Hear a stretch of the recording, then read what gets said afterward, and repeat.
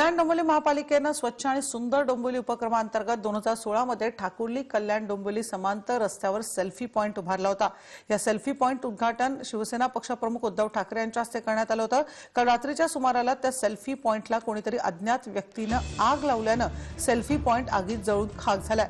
या सेल्फी पॉइंटवर बच्चे कंपनी गर्दी करत असत। या रस्त्यांवर नवीन हॉटेल्स उघडले, तसंच या रस्त्याच्या एका बाजूला प्रेमी युगल आणि टवाळखोर मुलं उभे असतात।